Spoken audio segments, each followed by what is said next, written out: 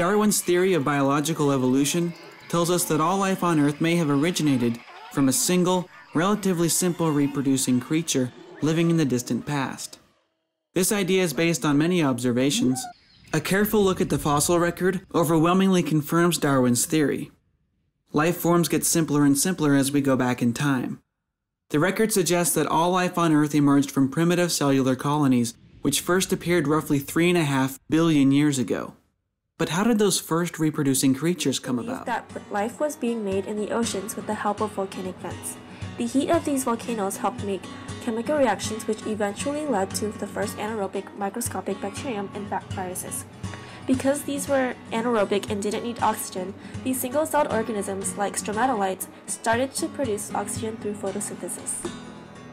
In the Paleoproterozoic era, cyanobacteria began to photosynthesize, which yielded to even more oxygen in the atmosphere. With 21% of oxygen present on the Earth, this resulted into more complex organisms to form.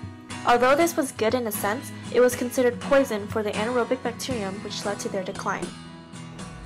Earth's been a cosmic paradise for all types of life, from small single-celled organisms such as bacteria to large multicellular mammals, including man.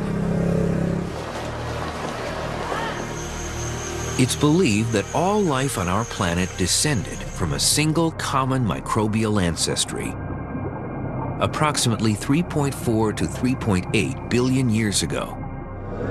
But how that microbe came into being remains puzzling.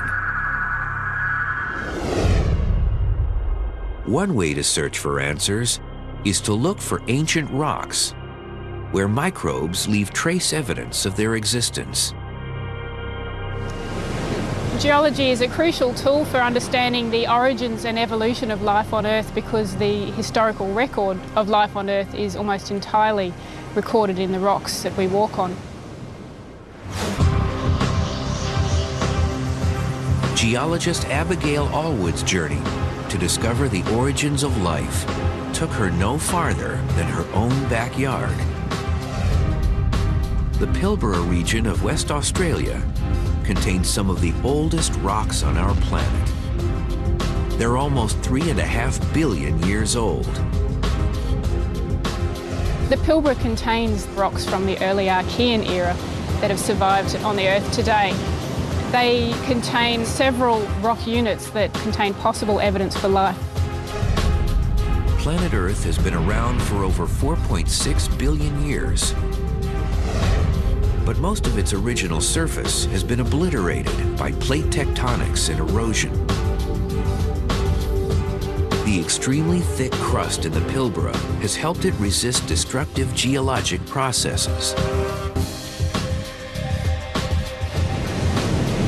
The Pilbara hasn't been strongly affected by plate tectonics, and the original features in the sedimentary rocks are more or less ready for us to interpret. There are also sedimentary rocks of similar age, almost 3.5 billion years old, in South Africa.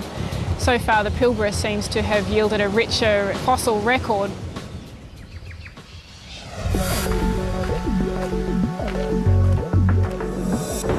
Allwood spent more than 3 years surveying some of the rock formations in the Pilbara, examining unusual structures called stromatolites, fossils formed by living organisms 3.5 billion years ago. We realised that what we were looking at was the remnants of an ancient reef, a microbial reef. It's not a reef made of coral like we're familiar with today, but a reef made of stromatolites, structures formed by microorganisms.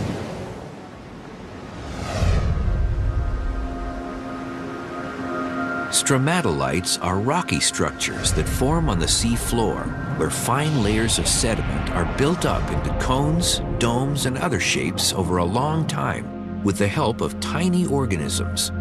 A stromatolite is not alive, but is a structure made by living things. When we find one in the fossil record, it is like finding the footprint of long-dead microorganisms. But the microbes themselves are almost never preserved as fossils inside the stromatolites.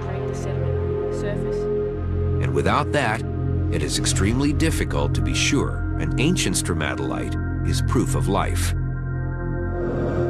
But in this case, Allwood found that the Pilbara stromatolites are in fact biological. She just may have discovered the oldest evidence of life on our planet. These stromatolites are the oldest convincing evidence of life on Earth. And these amazing pronounced conical structures that are not like any kind of wave ripple or a structure that you'd expect to see on the seafloor where there's no biology. These are interpreted as stromatolites, sedimentary structures formed by microorganisms that lived at the interface between the sediment and the ocean. Allwood used geological techniques to interpret the environment these fossilized microorganisms may have lived in almost 3.5 billion years ago. What we saw was that immediately before the stromatolites formed was a setting pretty much just like this, a rocky coastline. We see that the stromatolites only exist in the shallow water environment and don't exist in the deep water areas that were existing at the same time. This fossilized ecosystem provides a glimpse into the past and what might be the remains of man's earliest ancestors. I wasn't too fascinated initially because it was like, oh, we're going to go see some living fossils. By the time we got down there and really to look at the stromatolites, just gorgeous out there. Hamlin Pool. It's one of the 2 places in the world that they are still living. I want to go back. I want to tell everyone that, you know, that what I have experienced, and I wish that they will take the opportunity to experience what I have experienced.